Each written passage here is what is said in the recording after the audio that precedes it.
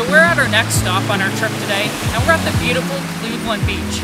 Now this is the younger sister to the more popular and bigger Queensland Beach just down the road.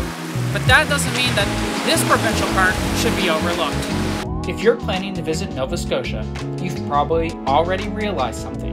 You're never far from the water. Whether you're searching for something lakeside or here on the banks of the Atlantic Ocean, there will always be a deep blue destination for you. On this early September day, we decided to head to the South Shore and explore some of the area's wonderful beaches. Nova Scotia provincial parks range significantly in their structure.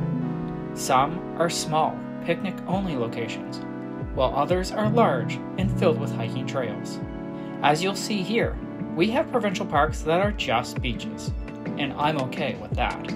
Like I mentioned, Cleveland Beach is often overlooked for the bigger and perhaps better Queensland Beach just down the road. After walking the shores, I wasn't quite sure why this beach was overlooked so much. There may be limited parking, but the beach itself is quite nice. The water looked purple and deep. From some online reviews, we pieced together that there were many rocks just off the beach. So perhaps that's the reason people tend to drive a little bit further. As someone who forgoes swimming and goes simply to soak up the sun, that was of no concern to me. The waves had a slow roll here.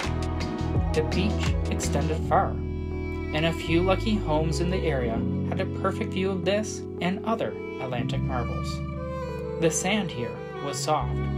This would be the perfect place if you were looking to escape the crowds. But what if you were looking for something a little more popular? You'll want to head to Queensland Beach, the subject of our next video.